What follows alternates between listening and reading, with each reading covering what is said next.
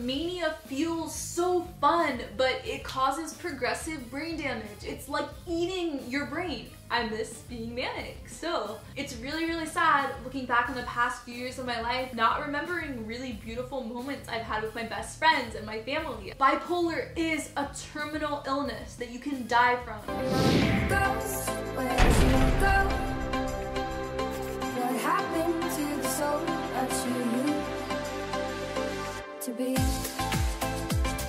Hey guys, it's Lizzie. So several people requested I make this video, what to do if you really crave and miss being in a manic episode, how to cope with it. I made a video very similar to this about a year ago called Addicted to Mania. I'm gonna link that up here and below. And soon after that video, I completely went off all of my meds, which is one of the first things I want to address. And I tried to hold these secrets inside me. My mind's like a deadly disease. Craving being manic is very normal, but also really dangerous. And so if you keep ruminating on this, analyzing and analyzing within this mindset of wanting to be manic, you are likely to impulsively go off your meds, ghost your psychiatrist and your therapist, and just spiral down into a really dark place. So beware.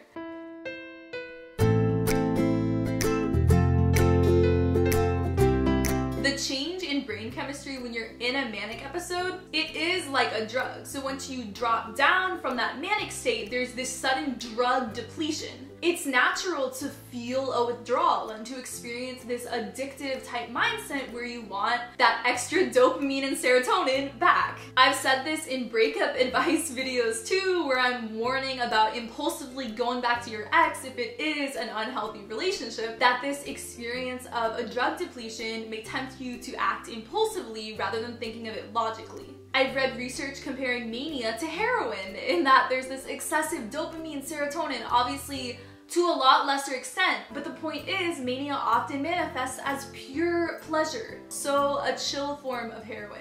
Yes, of course you want that feeling again. You want life to feel amazing, perfect, like you're in a fairy tale. I've lived through years at a time where everything has been like through this lens of multicolored and diamonds. Everything just is amazing. But I've also learned through the years, living years in depression, that feeling and emotion is not all that there is. If the part of mania that you miss is just that emotion and depth of feeling, why do you want to be a hedonist?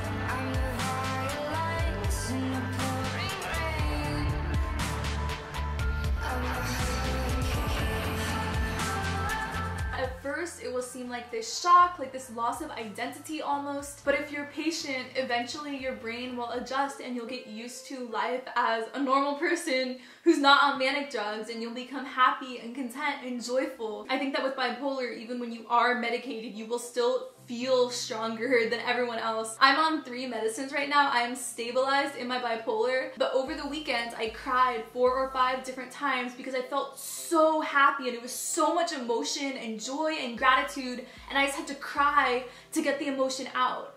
So I'm bipolar, and on medicine I still feel so strongly and have passion, intensity, creativity.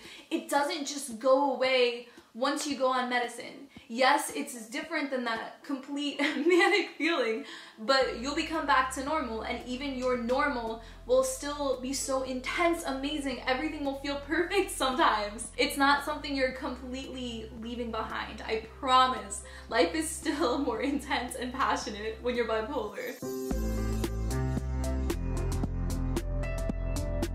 Some people who miss mania and are complaining about feeling numbed, feeling less emotion, may actually be over-medicated. If you feel not normal, not yourself, you may need to change the dosage of your meds. And I think sometimes we're not fully listened to because people just think, oh, you're craving the mania, you want this out of reality emotional feeling. But sometimes you really do need to change your medicine. If you feel miserable and numbed and like you don't have any emotional spectrum, you don't feel passionate or creative, something's wrong. Change your meds. There are several dozen different mood stabilizers stabilizers, antipsychotics, and antidepressants that are used to treat bipolar.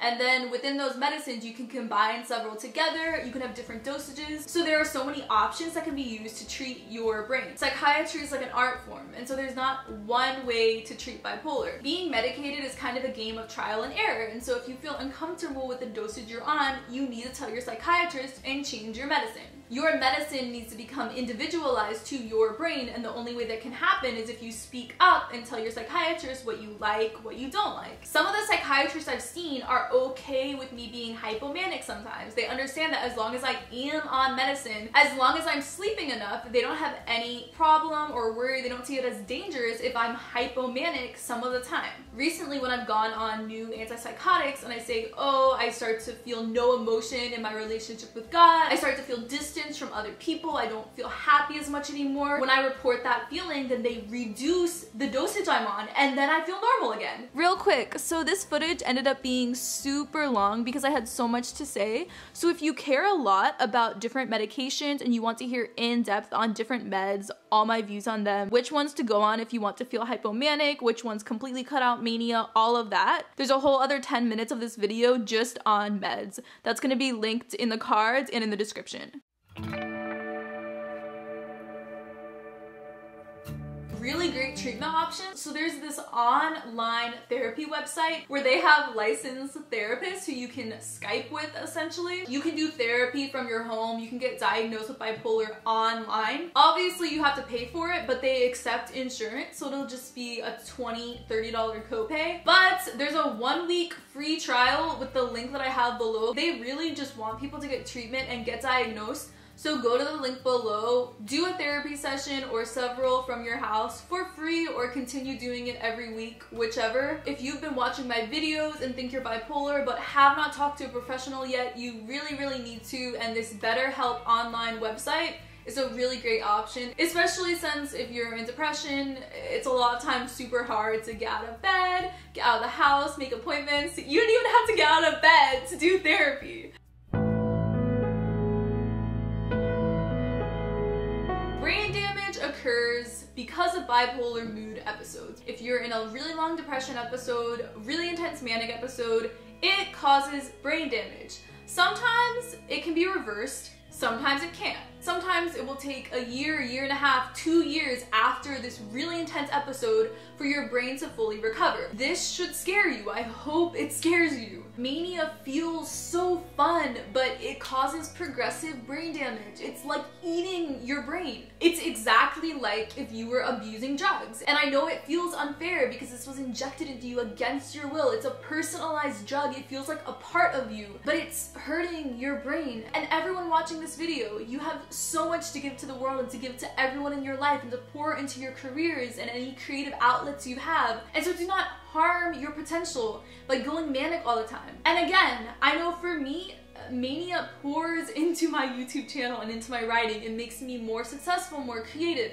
But again, be on some sort of medicine to somehow limit that and make it not as damaging. Just know if you let yourself go off meds, go manic, go into depression, you're harming yourself. Especially the sleep deprivation. In depression, the sleep deprivation, even when you're sleeping for 15 hours, you're still sleep deprived because of the way your brain messes up your sleep cycle. Mania is overworking your brain. It's shortening your life and decreasing your intellect. It's not worth it.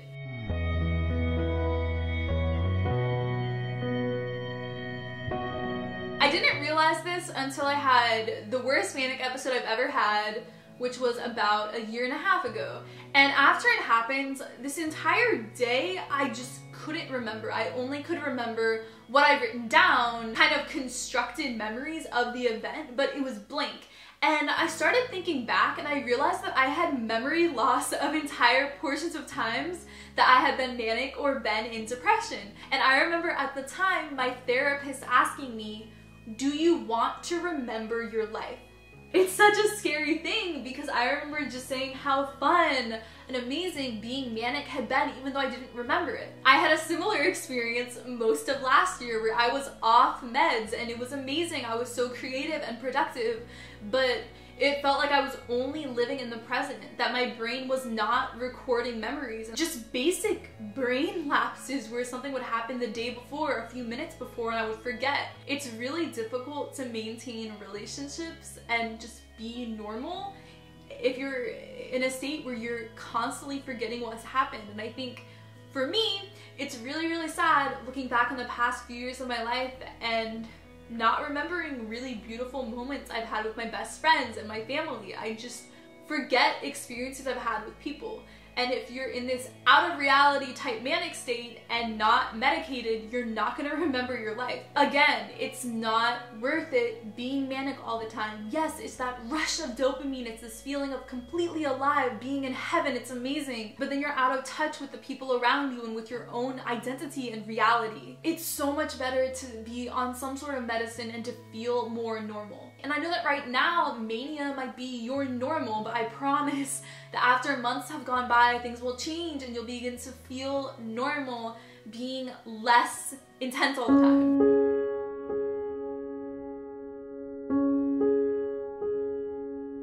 One in 4 people with bipolar do end up killing themselves. So many other people attempt suicide. Letting yourself go super, super manic is extremely likely to immediately crash down into this severe depressive state. In bipolar, the depression isn't this chill, numbed state of being. It wants to kill you. And so take this seriously. Be scared of depression. Be scared of mania. If you were diagnosed with cancer, would you just opt out of chemo because it became uncomfortable? Or because you felt exhausted, less energy doing the chemo treatment? No! You would fight so hard. You would do whatever it takes to survive and you would trust your doctor. So treat this the same way. Bipolar is a terminal illness that you can die from. If you would only comply with treatment, it's so much less of a big deal and you'll forget you're bipolar and you'll feel normal and feel like yourself and have this beautiful spectrum of emotion, live a flourishing life, have healthy relationships. But you have to comply with treatment. You have to stay medicated.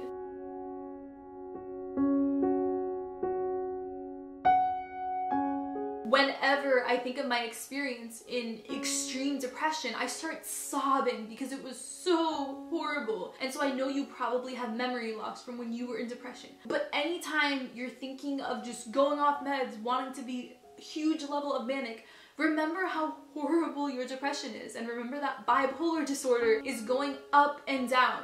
Unless you're on medicine, there's nothing blocking your brain from crashing into that horrible state. And I hate depression and I don't want any of you to have to live through that. It's horrible reading so many comments and messages constantly as part of my YouTube. How many people have to suffer with this? And so if you have bipolar, please, please do not do that to yourself. You wouldn't let one of your friends take this drug that would make them crash into severe depression. So why are you not loving yourself in the same way? Major depression episodes can last from 9 to 10 months, and a lot of times it takes so long to find a medicine that works for you that lifts the depression. Any extreme productivity and creativity brought on by the mania will be canceled out by the months of time where you're locked down and numbed out in depression. Like I talked about, there's certain medicines like Lamictal that will let you be super manic but prevent you from crashing into depression. So again, be on some sort of medicine. Maybe your mania will not crash down into depression. For me, Lamictal is like a block preventing me from crashing into depression. But that's the whole point of this video. I hope you got out of this video, be on medicine. But most of the time, even when I'm on medicine, if I go really manic, I'll have a few days where I'm in depression. And if I'm on no medicine and really manic, I'll crash into severe depression. I have almost killed myself driving so recklessly in mania. I've never made a whole video telling this story, but I wasn't medicated and I was like just a second away from being a car going 40 miles an hour, just crashing right into the driver's seat where I was. I've been in really sketchy situations with guys I don't know very well, walking around at night by myself, just like really unsafe, scary situations that have really, really scared my parents and my friends as well. I have thoughts when I'm off meds, when I'm more manic, of running into traffic, of running on the train tracks, of jumping off of things, voices telling me to kill myself.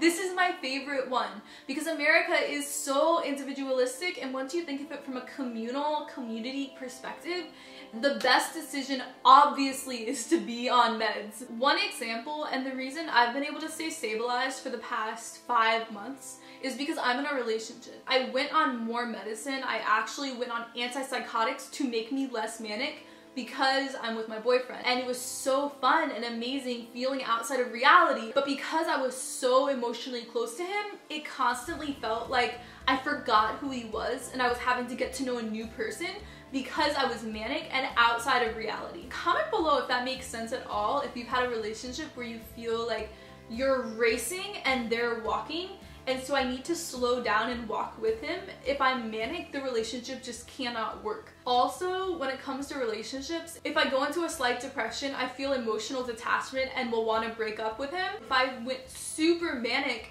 I might become so hypersexual and go cheat on him. I would ruin our relationship, really hurt him if I wasn't super medicated. It's a little bit different with best friends and family, but I've had plenty of experiences when I've been less medicated where I've really hurt and scared people close to me. It is objectively selfish of me and of anyone to prioritize this rush of emotion and feeling of dopamine and serotonin in mania above being balanced for everyone in your life. And here are just some examples I wrote down of how I hurt relationships when I'm not super balanced on meds.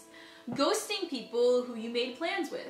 Accidentally dating someone while manic who you're not even attracted to, breaking up with someone impulsively, yelling and getting super angry or just extreme malice, lashing out at people. I personally don't yell at people, but I do say really hurtful things. When I'm more manic, I know exactly what to say to hurt someone. When you have zero filter and anything you're thinking comes out of your mouth, you're going to hurt people. And just ask yourself, do you really want to be a hurtful person? Yes, when you're manic, you become extremely affirming of people in your life, but it also has an ugly side.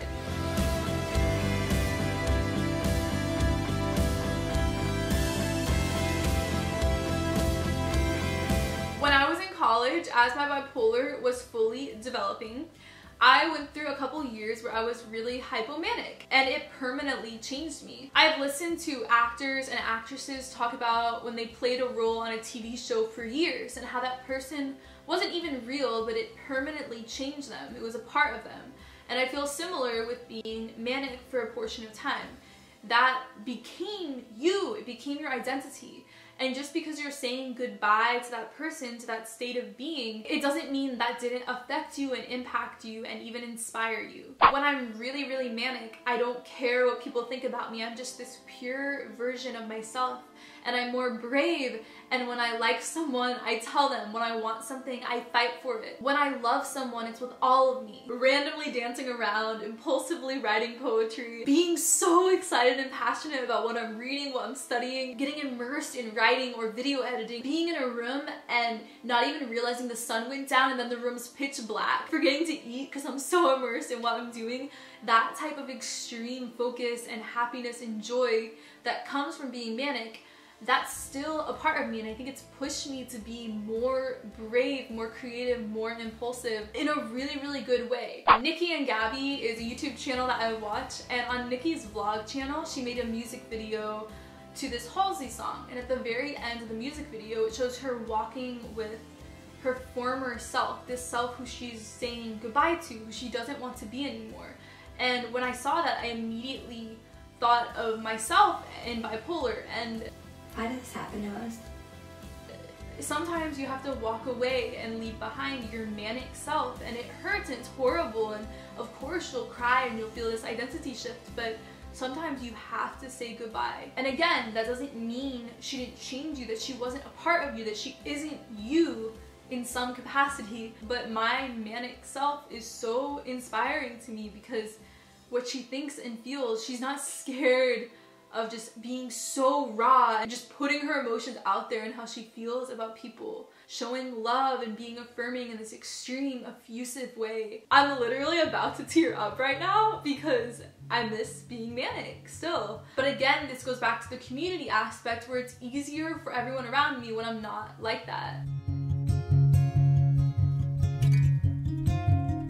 In In my Bible study a couple months ago, the deacon from my church was in my small group, and he said that real spiritual growth happens when you have no emotion in your relationship with God, but you're choosing to worship Him, choosing to live for Him, even though you don't feel that connection. And I think that can apply to every area of our lives. And I don't even know how to articulate into words, but maybe everyone can understand, because all of you who are watching who are bipolar have had depression episodes as well. The first time I was in a depression episode, at the time I didn't even realize it was depression. But I realized that I was experiencing happiness and contentment and joy and sadness, even though I was numb. I had this emotional experience. I was just objectively, I'm happy right now. Objectively, I'm grateful. Objectively, all these things, even though there was no emotion. And so because I've had that experience, I understand that I don't need extreme emotion to guide me. I don't need to feel in love. I don't need to feel passionate to do my life. I think of things in terms of moral obligations and commitments. In some ways, it's morally immature to demand this extreme emotion guiding you, leading you towards everything in your life. You can maintain relationships with people and do your work and be passionate about things through actions. It doesn't all have to come through emotion.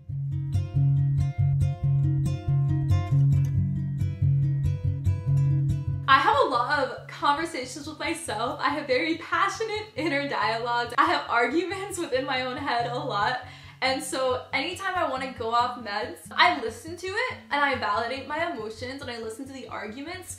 But ultimately, if I don't have a logical reason for wanting to go off meds, for wanting to be manic, it's not okay. Like I said at the very beginning, it's a drug depletion and it's a craving and an addiction, but it's not a logical thing. I remind myself of all the times in the past when I've gone off meds and have completely crashed into depression, abused alcohol, lashed out at people who I love, like I was just explaining, have memory loss, have done dangerous things that could have killed me. I've started doing this thing where I think about the future. So I think about how any decision, but particularly going off meds, how that will affect me in a week, in 2 weeks, in a month, in a year. And so I think about all the past times when I've been off meds. Yes, there may have been some positives, but there are also negatives, like feeling out of reality, not recording memory, crashing into severe depression. I know how I will feel off meds, and I don't like how I feel off meds. Yes, there's this drug high, but the rest of it isn't good. Remind yourself of the progressive brain damage you will give yourself. And like I said, I had a debate tournament, I had a discussion within myself. I listened to both sides,